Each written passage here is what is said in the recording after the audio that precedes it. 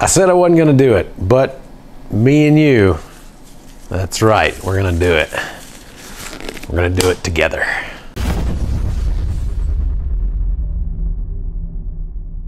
What am I talking about? You may be asking yourself. I am talking about destroying a battery and looking at the insides. And it requires gloves because there's some really nasty solvents inside and I don't want to get them on me. Now, what did I say I wasn't gonna do? I wasn't gonna do it inside, but this is a really small battery and yeah, let's find out together. It's all concrete floor around here, so if I have a fire, I can push everything off onto the floor. We'll be all right.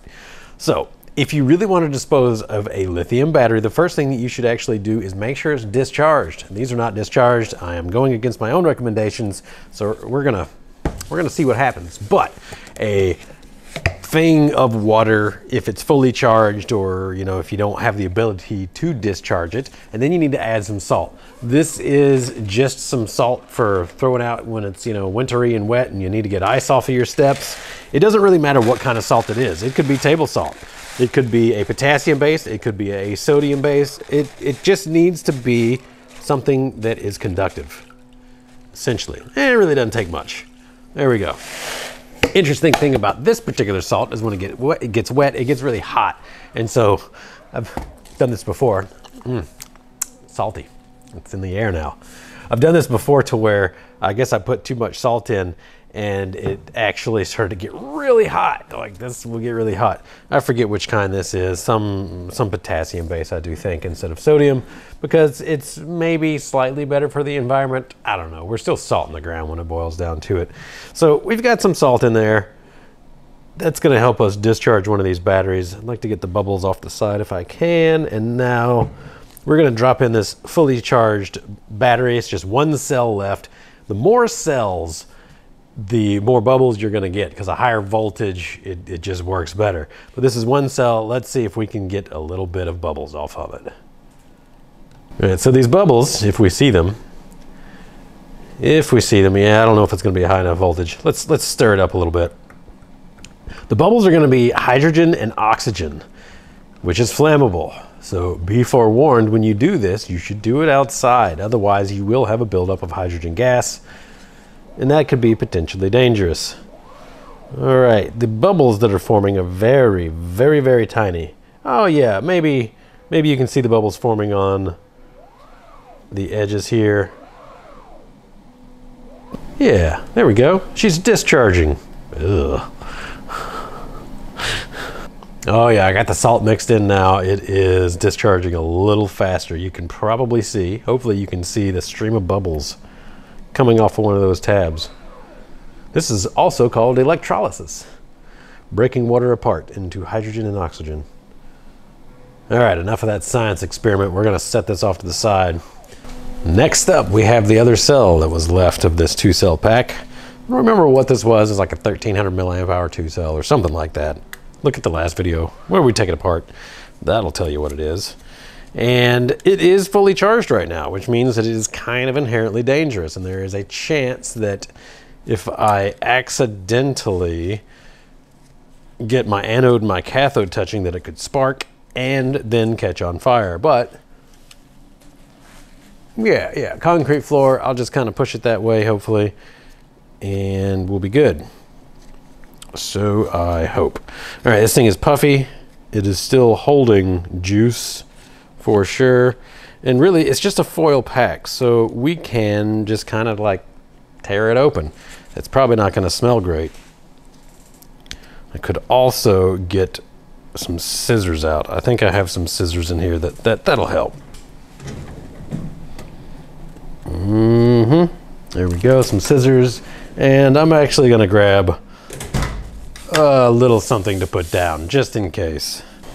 Probably not the best idea to add a flammable piece to the tabletop while I'm doing this, but we're gonna take our surgical instrument and we are gonna carefully remove the skin from our patient. All right, I'll go on the edge first and we'll see. Does it open? How far did the foil seal go? Oh, now she's open. I can feel the gas getting out. There we go.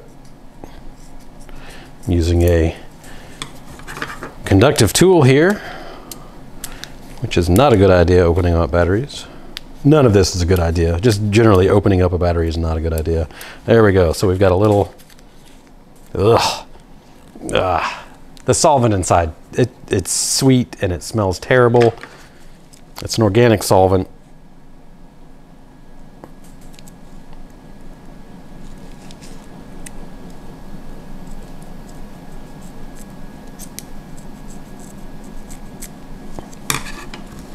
Yuck. This stuff is nasty.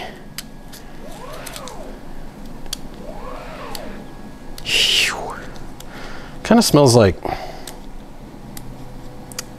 a paint house or whatever, like an automotive paint center. All right, there we go. We're getting somewhere. All right, I can see that they have insulators around the outside, so I'm gonna cut a little deeper and I don't have to worry quite as much. There we are. Yuck. Ugh.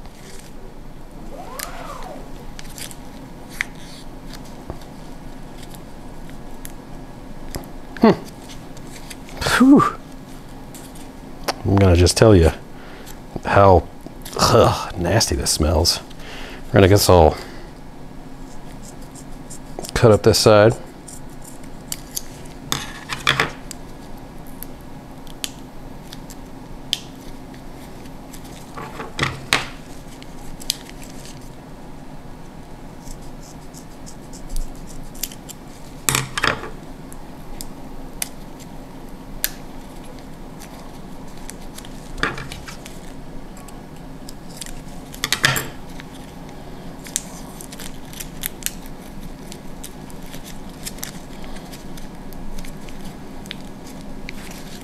There we go. So now we're getting into the internals of the pack. It almost just looks like another battery inside of a battery. And I'm gonna cut these tabs off, being very careful not to short out left and right, because if we get a little spark, the solvent that I'm currently smelling, that smells terrible, it's going to catch on fire. It's a very flammable solvent. Now, of course, since I don't have my fingernails available, this is going to be a little more difficult. Just a little insulator on the outside. And now you're starting to see the actual meat and potatoes of the pack. What else could it be besides meat and potatoes? Internal organs? The internal organs.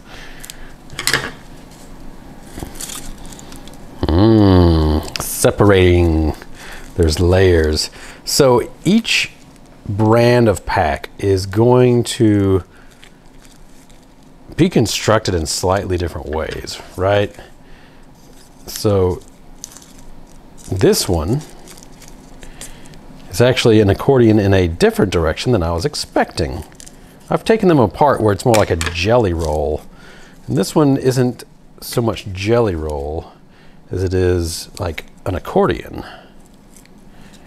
There we go. Now I'm wondering, aha, yes, we can take this off. Good, perfect, perfect, perfect.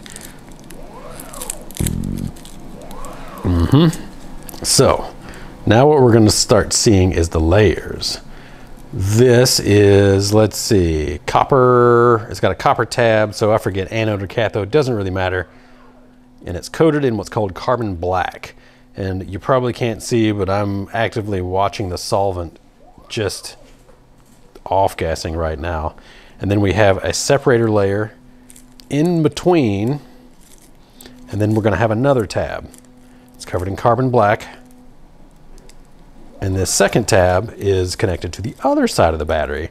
So it just goes back and forth. If I connect these together, it might actually spark. So I'm just gonna be careful. I'm gonna rip off the one side. Very thin, very thin. So this stack here, we have, you know, one and the other. That is actually a complete cell. we've got essentially an aluminum side or a nickel side, and then we have a copper side with our stuff in between, and that creates the entire battery. But you won't have much run time if you only have two of these little plates next to each other. So what they do is all of these are actually in parallel with each other. So here we go, another copper.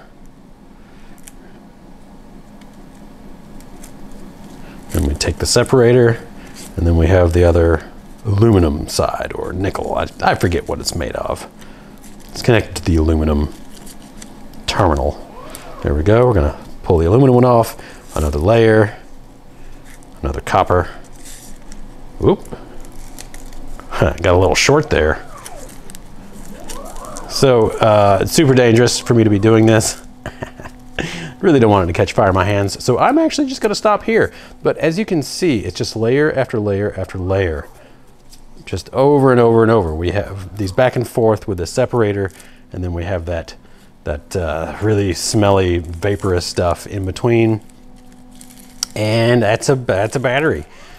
They're pretty much all constructed the same, although you can move the directions that you're making the layers in. You can do it in big wraps. You can do it in this accordion style back and forth, but it's just a lot of parallel plates on one side as an anode and a whole bunch of parallel plates on the other side as a cathode. And that's how you get your runtime.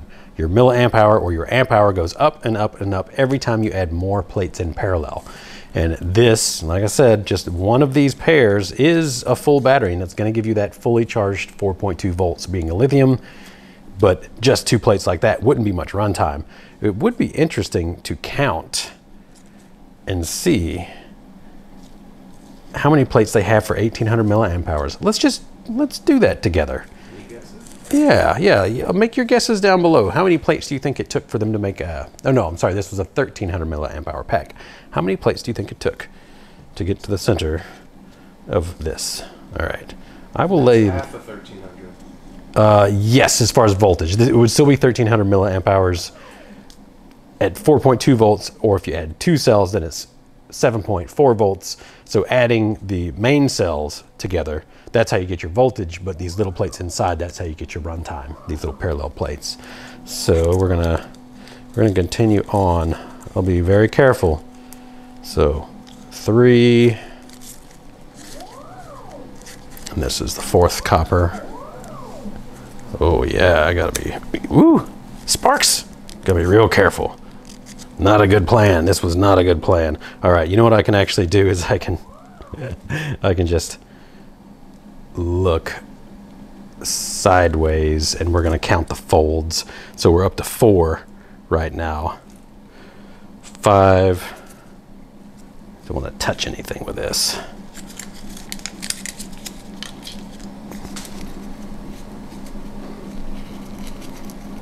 5. There we go. And then 6. And then 7.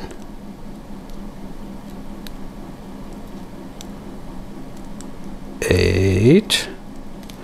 9, 10, 11, 12, 13, 14, 15, 16, 17, 18, 19. It looks like 20 layers.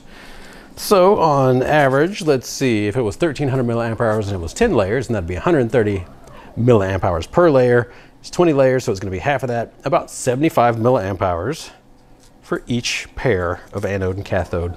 Interesting. All right. Well, I'm gonna just dip this in here, and there we go. Oh boy, she's bubbling now. All those layers are, of course, open and ready to discharge instead of just having two little sections. So I'm gonna call it good. I'm gonna walk this outside really quick. If you have any questions about batteries and what not to do like this, then there you go. Oh dear. Oh dear. Thanks for tuning in. Have a great day.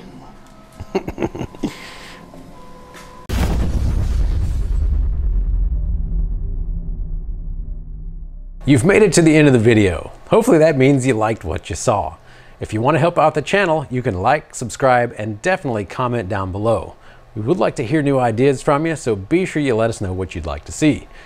There are some other suggestions probably floating by my head right now that you can check out, and otherwise we appreciate your support and your help growing the channel.